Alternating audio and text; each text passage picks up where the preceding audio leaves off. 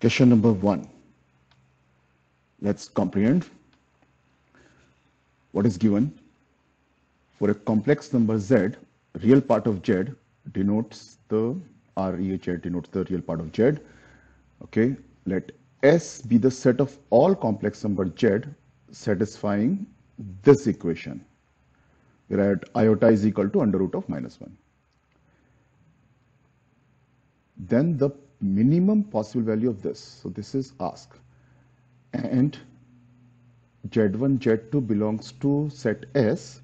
Real part of Z1 is greater than 0, and real part of Z2 is less than 0. This is given. What is asked? The minimum possible value of modulus of Z1 minus Z2 square. Let's analyze. So I recall modulus of Z square is equal to Z bar. Modulus of Z1 minus Z2 is distance between points representing complex numbers Z1 and Z2 in the Argand diagram, XY coordinate system, XY plane. These are basic results from NCERT and we will use them. Now I recognize from this equation Z modulus of Z square, I can write Z bar, so square of that. And Z square is common here. So Z square into Z square minus Z bar square minus 4 iota is equal to 0. Now Z cannot be 0. From this we get actually Z is equal to 0 or this equal to 0, but Z cannot be equal to 0. So this is a equation as real part of Z1 is greater than 0 and real part of Z2 is less than 0. This is given, so Z1, Z2 cannot be 0. So I recognize that. Now let's execute. Let's calculate. So I take Z is equal to X plus iota Y. This is the equation. Z minus Z bar to Z plus Z bar is equal to 4 iota. And Z minus Z bar is equal to twice iota Y. Z plus Z bar is equal to 2X. That is equal to 4 iota. So we get XY equal to 1. Now xy equal to 1 is a rectangular hyperbola. We know that. And that's how it looks. That's a graph of the xy equal to 1.